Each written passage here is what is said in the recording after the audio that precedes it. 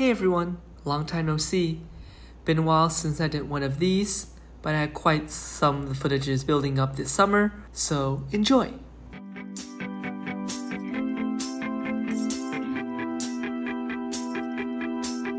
Got a dopamine rush, got a major league crush when you're next to me. Got my heart upon my sleeve, can I hide the way I feel when you're next to me, girl? Got the kick in every move and I fought us like a fool for you, for you. Wish I knew just what it was, but why should I make a fuss? Just stay next to me, girl, next to me, girl. Something special, don't know why, something special that I like about you, about you. There's a mystery entwined, something bigger to define about you, about you. Am I the only one to see? Got me down on my knees, taken by your gravity. And I just know you got that something special about you.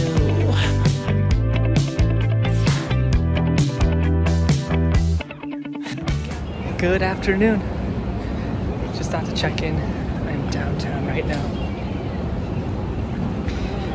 I'm just checking out the Three Rivers Arts Festival. It's an open street. So far I've had a really sort of productive weekend. I danced a whole lot yesterday. Went studio hopping among sort of 3 premier ballroom studios here in Pittsburgh. You know, it's just great, you know, that there's a vibrant community growing in the Pittsburgh area. But yeah,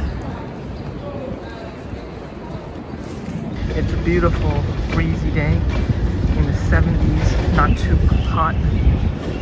So yeah.